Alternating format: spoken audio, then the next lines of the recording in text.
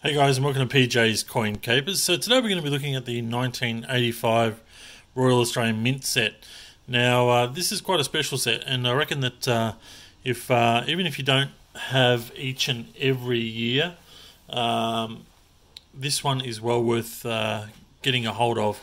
So I paid somewhere around the $30 for this set, and you can certainly pick them up for around that $30 to $35 fairly easily. And the reason why this set is important to get is because it has a lot of low mintage coins in it, and we'll talk about the mintages in a moment. But let's have a look at it first. So it has a little slip cover over the top of it, and then we get into where the actual coins are. Now, there's a few interesting facts about the coins included in this set. So it's a 7-coin set, so this is 1985 is prior to the $2 coin being released back in 1988. So the interesting thing about the $1 coin, and it's got a bit of information there, so this was the brand new effigy as of 1985. So the $84 coin has a different effigy, and this was the first of this particular effigy. And the interesting thing that I also found out was that this is the first set with a dollar coin in it. Now, even though the dollar coin came out in 1984, the mint sets were already produced prior to the dollar coin becoming available. So that particular year, there was only the 6-coin set, and then the 85 set introduced the $1 coin. So I want to have a look at the mintages of each of these coins, because this is where it gets interesting. So we'll just have a look at the packaging there. There it is there, Royal Australian Mint, and the opposite side there just showing the particular animals that are on each of the coins, with their makeup. And we also have, can we see that? Yes, we can. There is all the effigies there. So as it says there, the head side is the obverse, and then the tail side is the reverse. If you're ever confused about that, the tail side is the reverse. Okay, so yeah, like I said there, it's got all the pictures of the animals that are included on our standard circulating coins, with a little bit of information. So certainly good from an international point of view is this set. So I've got all the mintages up in front of me. So I've got here, actually, let's talk about the mintage of this set. So 170,000 of these were produced. Okay, now let's have a look at the mintages. So on the 1 cent coin, the mintage on that one was 45.9 million. Okay, so that might seem fairly high, but being a 1 cent coin, that was actually considered fairly low. So a lot of the other numbers reach well up into the mid to low 100 million mark, and certainly a lot of them are far more than 45 million. And probably the next sort of closest to that would be the 1968, which is around the 20 million, which is a very sought after one, and the 1980, oh no, there's different ones.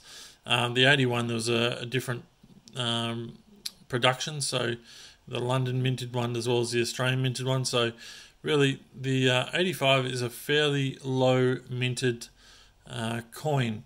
So then we've got the 2 cent coin, and the 2 cent coin was 32.6 million, which is also a fairly low number as well for these particular coins. Now the 10 cent coin, 5 cent coin, we're going to do the 5 cent coin. The 5 cent coin, the mintage on that is 0. Now when I say 0, it's only in the mint sets that you can find them, so you won't find these coins noodling. Okay, so that's one reason why this coin is a special coin. And with 170,000 of these sets produced, that means there's 170,000 of these individual coins. So it's very low mintage. You will find them occasionally in circulation, but that's because people have broken up these sets and they've put them into circulation. So the 1985 10-cent coin is also one that we like to find when we're noodling, and that has a mintage of 2 million. So that's a nice low mintage coin, and it really only comes second to the 2011 $2 coin, 10-cent coin, which is a similar mintage to the $2 coin of the 2011, but around that 1.7, 1.8 million. So only slightly higher than that. So it is a coin that is well and truly sought after. I do have a PCGS graded 85 10-cent coin. This one is graded MS65, and I would have thought that this one would have come out of a mint set, and that's why it's been able to get a nice high grade on it. And we'll talk about the value of these shortly. So we'll move on. The 20-cent coin is also another interesting one and another reason to grab this set. So the mintage officially is 2.7 million. Now, I don't know whether or not many of those actually found their way into circulation. If we look at the numbers of, say, the 84 and the 83 coins, which certainly those kind of coins are very difficult to find in circulation, if any at all. And the word is that those coins, even though they were minted, they weren't put into circulation. So high numbers, but you won't find an 84 looking through your change. So I know that these guys have been found in circulation, the 20-cent coin, but they may have come from sets. But I couldn't confirm whether or not there is actually 2.7 million of them in circulation, and I've gone through a lot of 20-cent coins and never found any of them. So the 50-cent coin. Now, we've spoken about the 50-cent coin many times on the channel, along with the 1993 50-cent coin. The 1985 has an equal mintage of just 1 million. Okay, so it's a low mintage coin and well worth hanging on to, and that's another reason to grab this set, because it is a special coin, and in high grade it's certainly worth having. Now, the $1 coin, we already know why it's special in this set, but the mintage is not so special. It's a high mintage coin. Obviously, the dollar coin was only introduced in 84, so they made 186 million of them in 84, and then the following year they made another 96 million. So they put plenty of these into circulation as they were removing the $1 note. So the reason why I feel that these sets are very special and well worth grabbing, and especially because they're only around that $30 to $35 mark. Now, I had a look at some of the figures on these coins, on the sold figures of these coins, and if you were to go and say buy a 10-cent coin and a 20-cent coin, you would be spending a similar amount to what is the value of the actual set as it is a whole set. Now, a lot of these sets, now there was 170,000 of these produced, but in order to get coins graded like this, you're going to have to pull them out of the sets. Now, it is far cheaper to go and buy a set than it is to go and buy the individual coin. Okay, so it's a bit of a tip, bit of a secret. People don't necessarily want you to know that, but well worth grabbing the sets.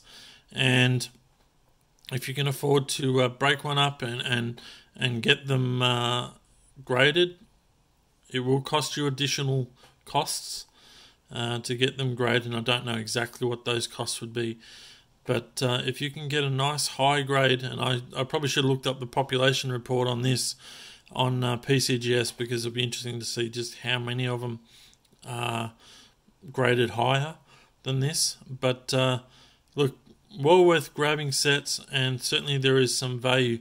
I would probably put the value of this particular graded coin somewhere around the $40 to $50 mark, and that's only based on what I've seen, and what I've seen lower graded ones sell for. So I saw an MS65 that had sold for $30. To be honest, I would have bought this really cheap, and I think that's the reason why I've got it today, because I would have paid like $10 to $15 for it. I look for bargains, but certainly from the point of view of finding something like this or getting it graded, you will definitely need the set.